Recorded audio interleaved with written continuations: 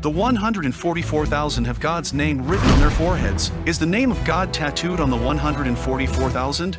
We know for certain that God does not like tattoos anywhere on the human body. It's an abomination. So what is that on the foreheads of the 144,000 Christians redeemed from the earth? Revelation 7 verses 3 to 4 tell us that it's the seal of God. So the seal of God is His name. Now, what does the forehead means? A quick Google search about the brain reveals the frontal part of the brain called the cerebrum is the source of intellectual activities. It holds your memories, allows you to plan, and enables you to imagine and think. It allows you to recognize friends, read books, and play games. Wow! To be sealed in your forehead means a lot.